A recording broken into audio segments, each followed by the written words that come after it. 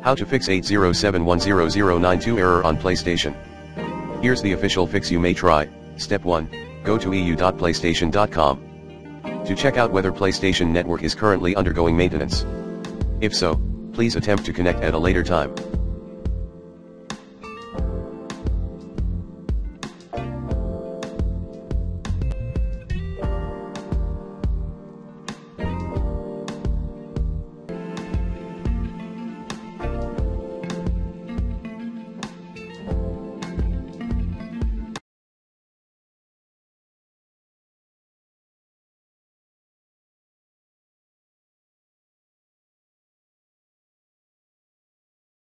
If not, go to Network Internet Browser on the XMB trademark menu and attempt to access any website.